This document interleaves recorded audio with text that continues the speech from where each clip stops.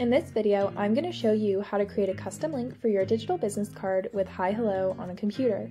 To get started, we're going to open the web app and click the card that we want to add a custom link to.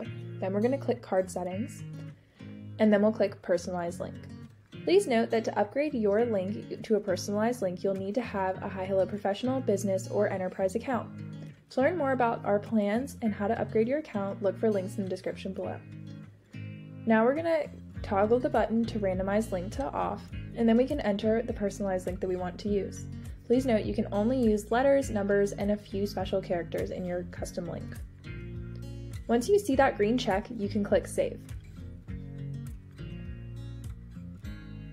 Now that your link is saved, you can go ahead and click Copy Link, and we can paste it into the web browser to see what it looks like to share your digital business card using your own personalized link. To learn how to customize a link on your digital business card on a mobile device, look for a link in the description below and check out our other videos to learn about all that HiHello has to offer.